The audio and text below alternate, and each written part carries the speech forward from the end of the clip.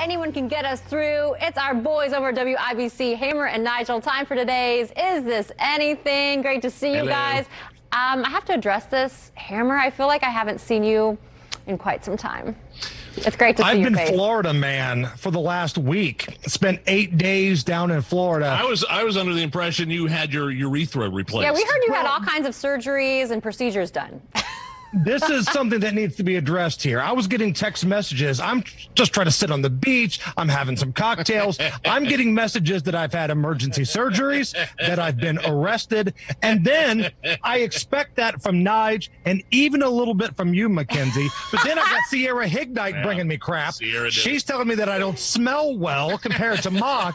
So I get a lot of problems with you people, and now you're going to hear about them. I wanted to tell you your pec implants look great. So, I mean, that time off really sealed the deal. Nice. Thank you. I appreciate that. All right, well, let's get to this. I was watching over the weekend. A 24-year-old American golfer made history over the weekend when he won the Open Championship. I myself, I was rooting for Dylan Fratelli. He's my buddy, but I was happy that this 24-year-old won Big Nige. Is this anything? Yeah, this is a big deal. 24-year-old Colin Morikawa is now an Open champion. He's the first dude to win both the PGA and the Open on his debut at the tournaments. He's also in good company, Mackenzie.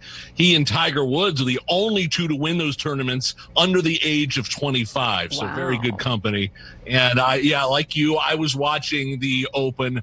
You probably weren't watching in your garage as I was, as the picture shown here.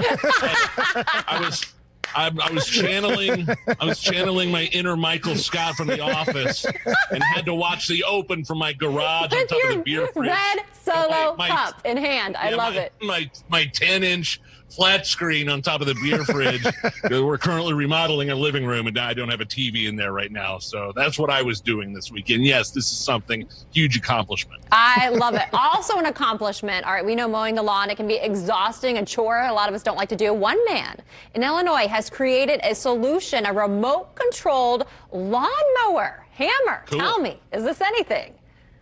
Real heroes don't wear capes, and this falls into the category of this guy here. Let me tell you, again, I was in Florida for 8 days. I came back. My grass was so high, I felt like I needed one of those things from Jumanji to kind of smash through just to get to my front door. Yes. A machete. The rain and all the stuff made my grass so high.